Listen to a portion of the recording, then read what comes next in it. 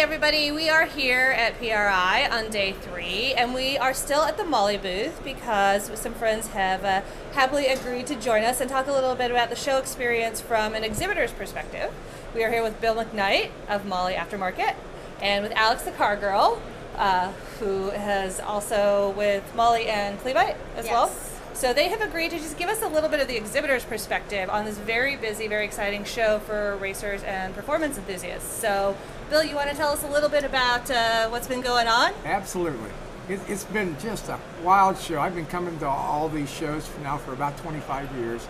And this may be the biggest and busiest one we've ever had. We've had a lot of good ones, but it's just been crazy. At 1 o'clock yesterday afternoon, we'd given away every catalog that we'd shipped Oh my gosh, wow. every decal that we brought, every little trinket that we had, all the little mints we had.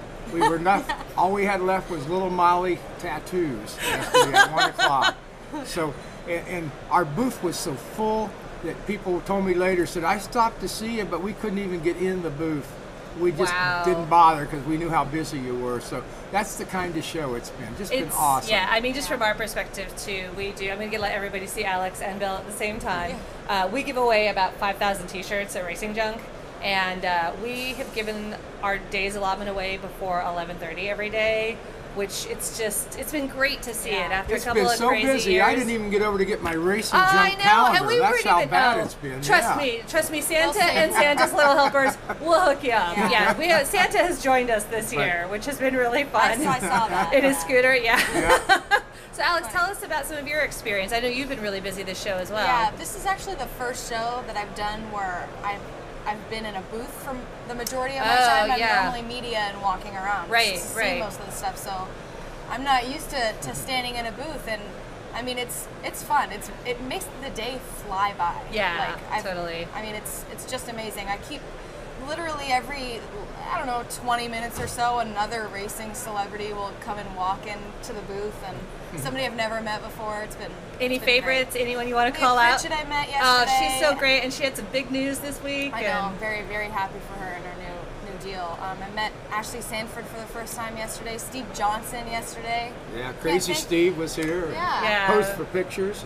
He actually got a Mahle tattoo. So, really? Yeah. Excellent. It's awesome. Excellent. Well, guys, thank you so much for just stopping by and for letting us know how it went.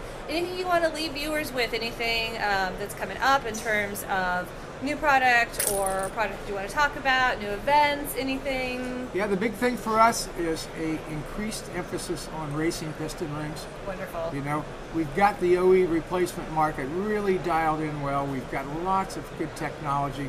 Excellent. And we've got a group now working hard making our racing line more robust, covering more applications with product that you can't get anywhere else. So that's what's going on. You'll see a lot from us in 2016 on the ring side. Wonderful. And we'll be sure to cover that for viewers and readers. Alex, any last words? Just want to say thank you to Bill, especially for allowing me to be a part of this whole thing. It's been awesome. Excellent. Well, Bill and Alex, thank you guys so much for being here and for chatting with us. And I'm so happy to hear it's been a great show for you guys. And Happy New Year. So I'm not sure how to end this, but all right, guys, thank you. All righty.